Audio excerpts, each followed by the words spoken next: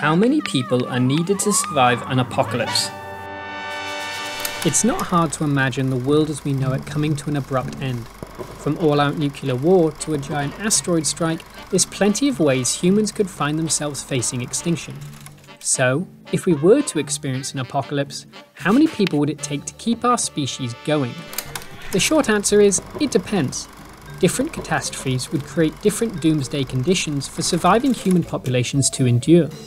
That said, the minimum number is likely tiny compared with the approximately 7.8 billion people that currently inhabit our planet.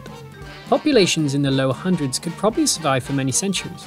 In human history, many small populations of this size have survived for centuries, perhaps even millennia, according to Cameron Smith, a prehistorian at Portland State University.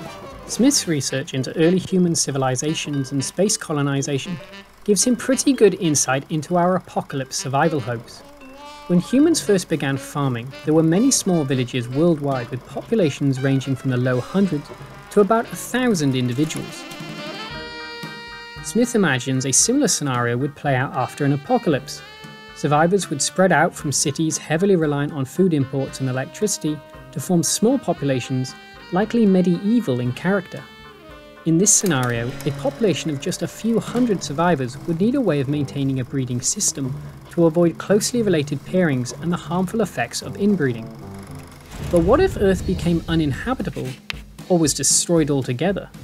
In that case, we may be forced to abandon our planet and head for the stars. According to a 2018 study, a starting crew of just 98 people would be enough for a 6,300-year-long journey to Proxima Centauri b, a potentially habitable Earth-like exoplanet orbiting the nearest star to our Sun. The crew would not consist of a random sample of 98 humans, but rather 49 unrelated breeding pairs ready to pass on their genes.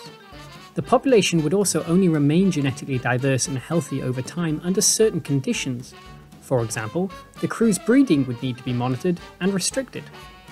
But there's always unforeseen mishaps that could happen in space, so a larger starting crew of 500 individuals would likely be a safer choice, according to a follow-up study. Apocalypse survival. Just another one of life's little mysteries. Want more life's little mysteries? Check out these videos, or read more at livescience.com.